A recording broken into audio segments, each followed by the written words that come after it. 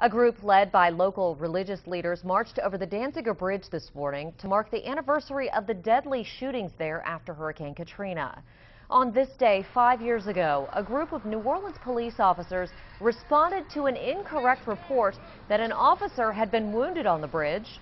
When they arrived, a shootout erupted that left 4 civilians hurt and 2 dead. Reverends Raymond Brown, Aubrey Wallace, and Dr. Norwood Thompson Jr. organized the event. This is a very important day for us as we look 5 years later.